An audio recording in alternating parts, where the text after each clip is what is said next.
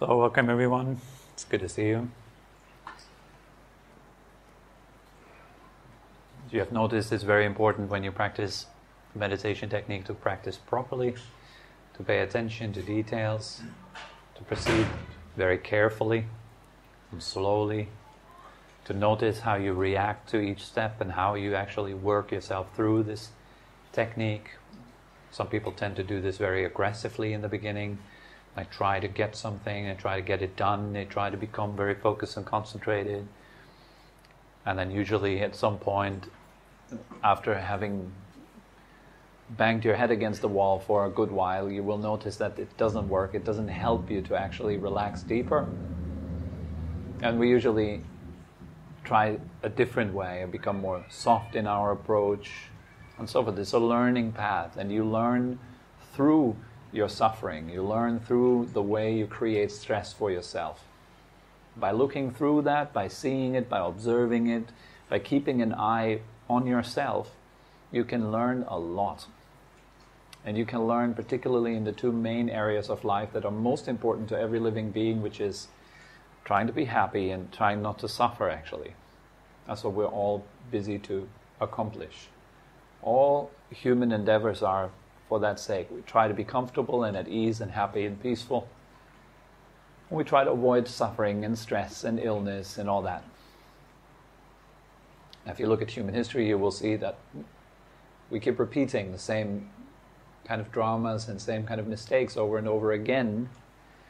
And we don't only do this throughout thousands of years as the human race as a whole, but we do this within ourselves on a daily basis, on an hourly basis, in exactly the same way. We're approaching ourselves as something to be managed, to be changed, to be kind of fixed, maybe. And this is not kind. This is not forgiving. It's based on basically our upbringing most of the time. We come from cultures where we learn that you have to perform in order to be loved. You have to show results so you get respect and attention from other people. Then sure, then this is the same thing we do in meditation practice as well. We try to perform and we try to achieve and attain results, and we usually do this quite harshly because it comes from fear. The fear that if I don't make it, I will not be loved, I will not be accepted, and so forth. Many people in the beginning, they actually practice for their teachers, or they practice for their system, their groups, their peers, people they hang out with. They try to look better in life when they practice meditation. They look more cool, they look more relaxed. Same reason, right? You want to be loved by your peers, you want to be accepted and seen. And after a while of doing that, then you will notice, oh, that's what I'm doing. It's called sincerity. You clearly understand what you're doing with yourself, where your limits are. You learn to respect them, you learn to work through them, gently, kindly, taking your time. So this is really important. The practice today was very simple, very rudimentary, nothing much, nothing fancy going on, not many steps to remember, just simply being with your breath. And then the mind wanders off, and then you bring it back to the breath. And then the mind wanders off again, and then you bring it back to the breath again. Right? And many people, they do it like this. The mind wanders off, okay, I bring it back to the breath. Oh, the mind wanders off again, okay, I bring it back to the breath. The mind wanders off again, okay, I bring it back to the breath. And so that goes up until a raging point. It's like, damn it, I'm too distracted for this meditation thing. I'm not good at meditation, I can't do this. Here's where you need more kindness and understanding that every process in life is not just you push a button and then you're enlightened and everything is smooth. Even though that's what we want basically results without any effort. It doesn't work like that. But it's in the small steps, and every time you bring your attention to the breath, you remember the breath, that is called mindfulness. The word mindfulness in Pali is called sati. Sati means, translated, remembrance. You remember your object. That's one thing that you train. Each time you bring your mind back to your breath, you train remembrance, you train mindfulness. But that's not all. Once you come to your object, you want to stay with your object. That's another training. That's another facet of the mind that's operative here. The ability to keep something in mind, to dwell on the breath, to stay there, not to just immediately lose it again. As for many beginners the case, you come to the breath, boop, you bounce right off, you lose it again. Mind goes shopping again. So instead, you want to come to the breath and stay with the breath. Stay, stay, stay. And then the third thing that we train is noticing when the mind wanders off. For a beginner, that's much like you notice it after 10 minutes of shopping. And then you're like, oh, wow, my legs are crossed. I'm in a room with other people. I'm supposed to meditate. You totally forgot. There was a thing like the breath. What happens then? You remember the breath again. Mindfulness kicks in again. And every one of those 3 steps is a proper training. Whether it is the mindfulness of bringing your attention to the breath, the faculty of memory, of retaining, of keeping the breath in mind, and noticing when the mind wanders off. All these 3 steps are important. And you just repeat them. They're like push-ups. You don't feel frustrated after the second push-up. What? Up again? And then down again? What? You do it because up and down gives you a certain result, right? You do it for, let's say, the beach body. You want to have the beach body. So you do the push-ups happily because you think, this is the cause of a beach body. You want to do the meditation in the same way happily because it's the cause for happiness. It's the cause for relaxation and rest, health in the body and in the mind. So this is just a short kind of talk about what we just did in the meditation practice, but the actual topic for today and for this week is about adjusting or training, cultivating ourself, choosing ourself. And in the frame of that today, we talk a little bit about how to overcome limiting beliefs. So that's today's topic. So all of us have some limited or limiting beliefs that hold us back from being good at what we want to be good at. Let's say, for example, you want to meditate, but it doesn't really work. It's because there are limiting beliefs. And they can exist on various levels. They can be very conscious, such as every time when I mingle with other people, I feel anxious, or I feel very self-conscious in a bad way. So this belief then fulfills its function. Each time you meet a lot of people and you sit together with a lot of people, or you have to speak publicly or something like that, then that belief kicks in and it fulfills its function. It wants to be valid, it wants to stay alive, it wants to be there. And that's a very conscious kind of limiting belief. I'm not good enough. I'm probably not worth it anyways, or I can't probably do this anyways. It's basically limiting beliefs are everywhere in your life where you actually want something, but your mind talks in the opposite way. That's a conscious limiting belief. It talks you out of what you want. You're basically talking in favor of the obstacles. You're talking in favor of the inability. I can't. And you argue for that. Okay, I can't because my memory is weak because A, B, C, D. Instead of, how can I make my memory stronger? That's a bit more empowering. I'm not saying completely say that, I'm not having a weak memory at all. My memory is superb. It's the best memory of the world. That's not what I'm saying. You don't want to create a fake image on top of the actual problem. Yeah. Like when your wife is angry at you and you say, that's probably because I'm awesome. It doesn't make any sense. But we do this in many different ways. We just talk it nice. We ignore the actual problem at the core of our experience. And we're very skilled in that. We don't want to look bad in any way. We don't really want to acknowledge, yeah, here's something I could improve or work on. That's important. So you want to recognize a limiting belief and see, yes, it points maybe to an actual fact, but maybe not. And for most limiting beliefs, they're very flexible and they're not actually the truth. They're just a limiting belief. But they fulfill their function so powerfully that they turn into a truth. They turn into a living experience, an actual experience in our life. Even though it's just a belief, it causes action, it causes reactions. It causes the way you feel and you move around in this world. It causes an experience of life which is in accordance with that belief. That's why it has to be looked in deeper. So the first thing is to really make it conscious. That's the first step. Make it conscious. How to make it conscious? It's simple ways to sit down and write it down if you like. Actually, put a blank piece of paper in front of you and don't get up before you have really formulated what is it that holds me back in my life. I actually want to accomplish something, but I can't. Why? Well, because I feel it's too big for me. Why?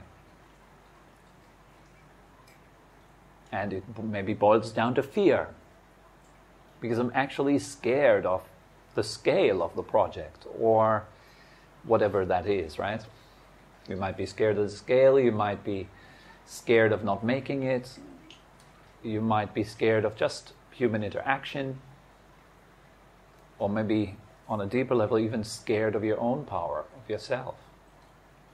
Many people are actually scared of their own power without even noticing it. Because the mind is incredibly creative. So far it has created this personality, you. And it keeps that alive.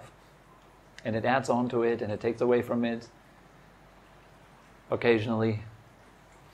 But you are continuously recreating yourself, moment after moment. It's just a problem for most people because they keep recreating things that don't work for them. They just keep dwelling on thought patterns and belief systems and emotional structures that don't really work for them. They don't get them to where they want to be.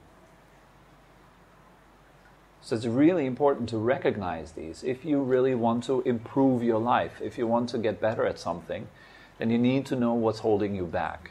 And it always is in your mind. It's never an outer obstacle.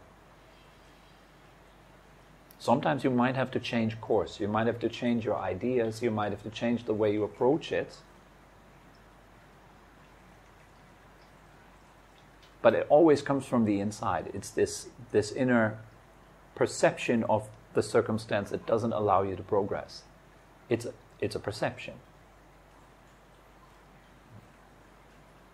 And these can be very strong because we usually consider our perceptions to be the truth. Our opinions to be the truth, whether they're about ourselves or other people or the world in general. What I think about it is the truth. That's the way it is. Don't you see how true this is? And then we argue with one another very often. It's about our opinions and views. Can't you understand this? Let me explain it again to you. And the other person is just equally as right. And equally as... But don't you get it? No, I get your point, I get it, but... And both are right, both parties are right. They feel right, they feel empowered by their beliefs. So make the belief conscious, step number one. Write it down or sit with it. How to sit with your beliefs, with your limiting beliefs. First of all, you notice them by the way you feel, by the way they make you feel. Let's say you have a task ahead that you want to finish, or a goal that you want to achieve. Now, how do you feel about this? What's your feeling about this goal? Picture yourself achieving it. Feel that you're achieving it. And very often this comes with some limiting emotions about it. Something that holds you back, that doesn't allow you to take action now, to move forward now, to achieve something small now, that gets you closer to that. You postpone it, it's like, okay, I'll start next week. New year, 2018 is soon, so that's a good way to start. I should start then. Like we postpone things and stuff, that points to limiting beliefs. It points to maybe a fear that you can't do it and so forth. Then sit with that until you feel the underlying fear. And then listen to it and allow it to formulate a sentence. Put it on a piece of paper. Very often, if you listen to yourself, you can put your hand on your heart and you can ask your heart for guidance. It talks. It talks to you in the form of thoughts. You ask a question and boop, the first thought that comes up can be the answer. Then you ask another question and boop, first thought that comes up is the next answer. At the beginning, some of the thoughts might not really make sense because often our subconscious mind speaks in a symbolic kind of language, almost like dreams. But you can ask yourself questions. I've been referring to that before. If you are a lucid dreamer, you can ask your in your lucid dreams, you can ask your dream questions. This is even more powerful. You can invite your limiting beliefs in a lucid dream and they will appear as people, monsters, whatever. They will appear right in front of you and then you can talk with them. You can engage them. You can ask them where they come from and what their function is, and what they need. What they need to dissolve. And you can do that in a much weaker level, just sitting quietly, reflecting on the way you feel about a certain belief that you have about yourself, or your project, or other people. That's first step. Second step then, is to recognize that this is a belief that you have. That's important. Such an obvious step, but it's really important to recognize, this is a belief. Like it's the same thing with thoughts. If you recognize that thoughts run through your head, to recognize them, thinking. That's just thinking. Instead of being hopelessly lost in your thoughts or feeling as if you were the thinker, you can realize them as just conditions in the head. Just a head movie running. It's just running. The same is true for beliefs. It's just a belief. It's not the truth. It's just something that you have learned to think about a particular situation or a particular ability that you have. And you have learned that and you have taken it on board and then kind of fixated on it for a little while, so it became a part of you over the years or the months. So we need to learn to really discern, this is a belief, or this is a thought, or this is just a feeling. It's not actually true. It's just one perspective out of unlimited possible perspectives. And stay there until it clicks, until you really feel, oh yeah, it's really just a belief. It's just a belief. It has to kind of hit you. It has to really sink in. That's already very liberating. You notice, wow, this is, it's just a thought formation. It's just mental fabrication. It's just a concoction in my head. It's not really anything that has any substantial reality to itself. It's just a product of circumstances, of upbringing, of learning, etc. It's not an ultimate reality. And then the third step is to challenge this belief with the opposite, maybe. If you feel like, I can't, on the most simple level, I can't do this, try how it feels like to see yourself in the position where you can do this. And you really want to feel that. Feel as if you can do this. That takes a while, particularly if it's one of those pesky beliefs that you have about yourself, like really strong belief that you have about yourself. Then it takes a while to feel the opposite. Like, oh, I don't know who I am anymore. Damn it, I knew it so well a few years ago, but now I don't. Now, how does it feel like to go into the role of, oh, I know very well who I am. I just simply am. And that is pretty much, that's enough. I am. The who is flexible. Could be anything.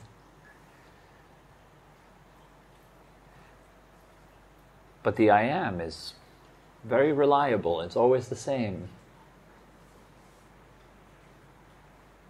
And so you try on that belief, that new kind of identification with something else, another different thought. Yeah, I know very well what I need to do.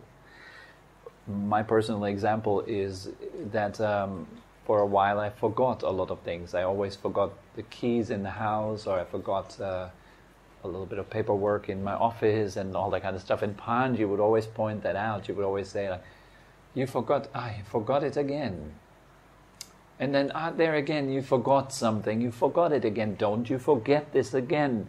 When you come back to the resort next time, then please bring this, and don't you forget it. And then, of course, I forgot again, coming to the resort, and she was, you forgot again. Are you okay? Maybe you need some rest? Maybe you're stressed? Like, no, I'm not stressed. How could I ever be stressed? It's not possible, right? Wink, wink. And so my memory went downhill with the self-talk and feeling it being confirmed, until one day I realized what's going on. And then I told Pan, please stop telling me that I'm forgetting things, but each time I remember something, I want you to talk. Don't say anything when I forget anything. Don't say nothing, I told her. And I also told that to myself, not to say anything if I forget something, but when I remember something, I would say it. Oh, I remembered. And I told Pan, please tell me also, oh, Tobi, you remembered that. And please remember to bring that to the resort later on. How will you remember it? I had to picture myself remembering it. And at first it felt weird, like almost some sort of like a lie. Yeah, but I'm a forgetful person. That's a belief. I'm actually quite forgetful. Might be the beginning stages of Alzheimer. Do you get it at 34? Is that possible? Well, maybe it's in the family. Oh my God. It's already going downhill, you know. And so the belief reaffirms itself and couples with fear. And then it becomes very powerful, very strong, very convincing. And then the opposite belief, like, oh, I remembered that. It feels almost like, come on, but you forgot 10 other things, and you remembered only one. Fantastic. It feels like there's this inner sarcasm. Oh, you're so great, you remembered one thing. Fantastic. Feels like a lie. And you need to keep going. Pretend you're really good at remembering something. Challenge your old belief. See it from a different perspective. Ask others about you. Maybe you think you're not handsome enough. Don't stay alone with that belief. Ask someone else. Like, honestly, do you think I'm handsome? Or not? Just be honest. It's a weird question to ask sometimes, but it's a nice way to challenge your belief. Post it on Facebook. Guys, please, am I handsome? And see what what replies you will get. It challenges. Yeah. And then usually the belief kicks back in and says, these people just pity me. Yeah, they're just nice, yeah. We all know that I'm not handsome, yeah. You're very pretty. Yeah, thank you. I know you're joking, by the way. Yeah. So see, this is the way the belief works. Yeah, it always finds a way around, and kind of justifies itself again, even if it's disproved. It will kind of find a way of making that. No, it's actually that was just fluke, or yeah, we were just lucky, and they don't really mean it. Challenge it, and challenge it a lot. And challenge it by the way you feel. Because you can change your feeling. Your feelings are flexible. You can change the way you feel about things. This is easy because feelings are flexible. They're not predetermined. You don't have to feel a certain way. You could also feel differently. Instead of complaining about there being extra mats in front of you, you can also feel happy about there being a fan, or you're in a nice room, or together with nice people. It's perspective. Just a little change. It changes the way you feel. So challenge your beliefs like that. And then the fourth and final way, which is super important, act according to the new belief. The action is really important. If you stay just, I'm actually handsome, but then you don't act upon it, which is difficult with the handsome thing. Maybe something else, like public speaking or something. I can't public speak. I can't talk in front of people. Then act in some way, do something to get you to the point to disprove your old belief by yourself, by your own action, not just by the way you feel, but by the way you act. And then the thing is repeat. And for some people, of course, it has to be said also that their beliefs are so strong and so overwhelming, they wouldn't even question. They're just unhappy.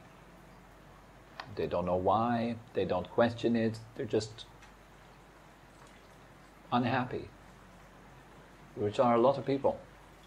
But for many of those people, there comes a point, a breaking point, where they either decide to do something about it, and then really start doing something about it, or, go another way.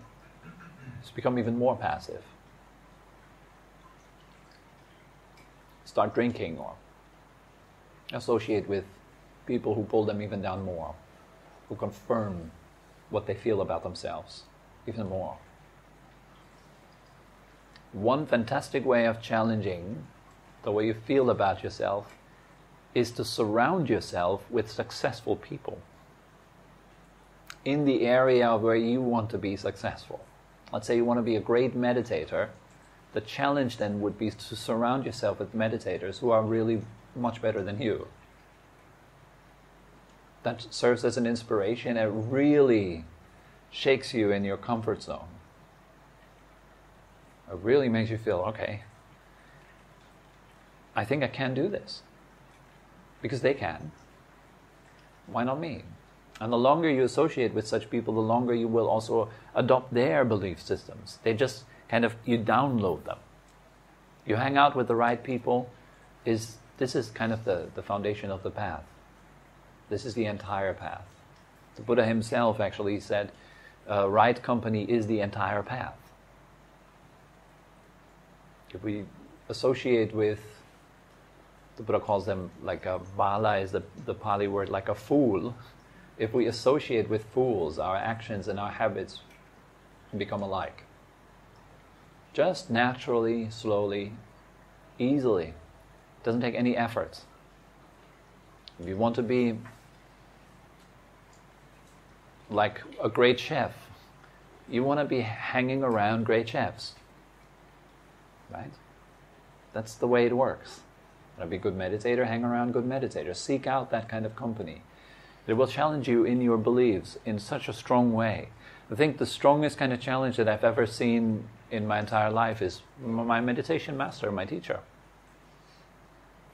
Being around him feels very much like being around a fire, being very close to a fire. If you get too close, you burn yourself. If you just always hang around your teacher, in my case, I feel like it's unbearable because it just shows me so much where I'm in my own way. It's just too painful. They act like mirrors. He doesn't do anything much. But I just see myself so strongly in his presence. It's unbearable. So I seek a little bit of distance, then it's nice and warm. Not too close, not too far, because then I would freeze. But always just at the right distance, until I got my own fire going. Then you need to kindle the flames and make sure that it stays alive. So again, just to summarize that one, first step to limiting beliefs is making them conscious. Either sit with them or write it down. Take your time to actually study yourself. Make it a 21-day challenge if you like. Study yourself. Look at what kind of limiting beliefs come up during the day. Limiting thoughts that you have about yourself. You probably know them. What are your top 3 limiting thoughts about yourself? Where do you keep holding yourself back? Right? Second stage is, once you know them, then know them as what they are. That it's just a belief that you're having. And make that very, very clear. Belief is a very flexible thing. It's been conditioned. It has its causes. It's subject to change. It's impermanent. It's not really a solid thing. You're not born with it. You've learned it some point later, so you can unlearn it. That's what that points to. This is the freedom, right? The third stage, you want to notice how it feels like when you adopt another belief, a different one that you would consider more conducive to success, whatever that means for you. Here on our spiritual path, of course, it refers to meditation. How could you design your meditation sessions more successfully? Better, but it also is valid for life, anything in life. Instead of complaining about a broken relationship, what is it that you really want? Can you, in fact, feel like someone that accomplishes what they want? Easily. It will help.